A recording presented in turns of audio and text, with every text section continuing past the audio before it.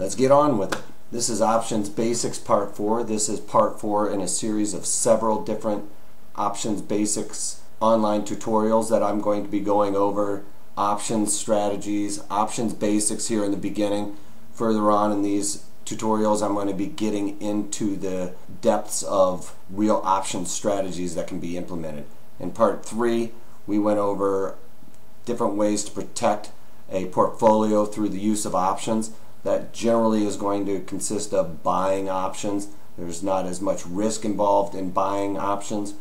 These later tutorials are going to be getting into what I really do when I'm trading, which is income generation through options, and we're going to be going over several different types of option strategies. It could be several different online tutorials that we're going to be talking about different option strategies, because there's just so many out there I can't cover it all in one online tutorial. Like I said in the previous online tutorials, in the beginning I went over a little bit of the terminology that's involved and that we will be using throughout all of these tutorials. So if you're really new to options basics, please go back to Part 1 and start there, because I go over all the terminology that I'll be using throughout. Like I said, Part 3 was a good one. That one was with portfolio protection. So if you already have a portfolio that you've had stocks in there for a long period of time and you're kind of thinking at this point in time, I think I need to start protecting some of my gains, that would be a good one to look into, especially with the market at all-time historical highs. People are talking about market pullbacks, and this would be a good way to protect some of those gains if something were to happen with a major market correction or something along those lines. So please go and check that out. Part 4, I'm going to be going over covered calls, naked calls, bear call spreads, naked puts, and bull put spreads. These are going to be ways to generate more income. So you aren't necessarily going to be trying to protect, but you're going to be able to take more risk with these types of products and increase your yield on your portfolio or your return on your portfolio going forward. Why do we implement options into our portfolios?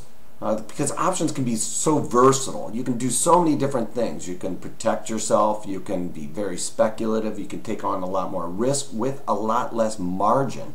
That's the beauty of options, is to buy a stock takes a lot of capital, whereas with using options you can implement a lot of these strategies using a lot less capital. So you can, if you don't have a lot of money out there or don't want to risk a lot of money, these would be some things that you could do where, or you don't want to tie up, I should say, a lot of money. These are some things that you can implement into your strategies and take advantage of risk.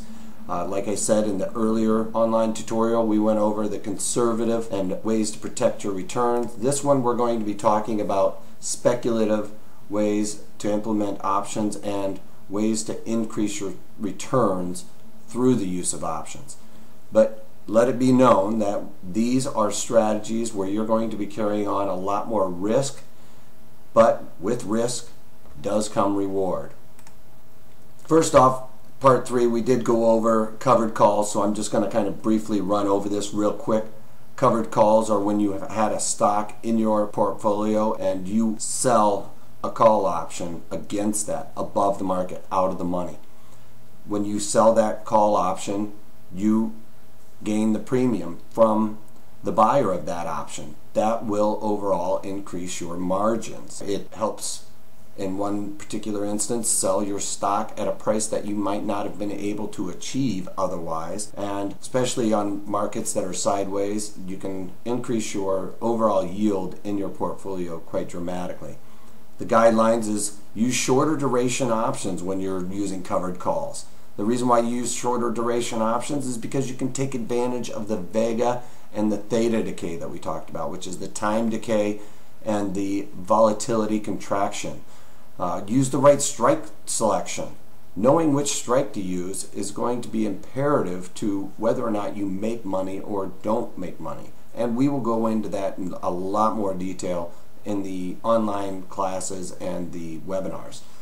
Be mindful of dividends and earnings. dividends and earnings can be catastrophic to any strategy. So they can also really increase the yield of your portfolio if you implement them at the correct time.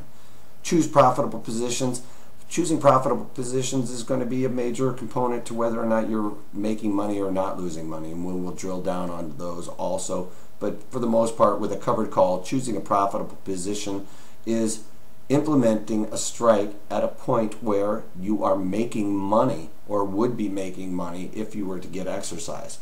If you bought a stock and it's gone down in value and you implement a strategy that is below your break-even point, unless you're just trying to get out of it and cut your losses, that's not going to be the strategies we will necessarily be talking about. But given a webinar or something like that where somebody brings it up to me, I can give you different rules as to when to cut your losses and how to minimize those losses a little bit.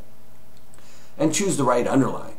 That's one of the major rules of any options trading. Don't choose something where there's not a lot of volume in there, because if you don't have a lot of volume, there's just a wider bid-ask spread, and having to sell it at the bid or buy it at the offer because there's just no participation in that particular option, then it's really not going to behoove you to be wasting your time in there as far as I'm concerned. Pick something that's very popular, has a lot of open interest and a lot of volume being traded throughout the day. That will increase your probabilities of success. And highly volatile underlyings increase the premium received, but it also is going to be increasing your risks. So keep that in mind. Risk equals reward. So if there's a lot of risk, you have the potential to make a lot of reward with that. But going forward, you need to know what you're getting yourself into.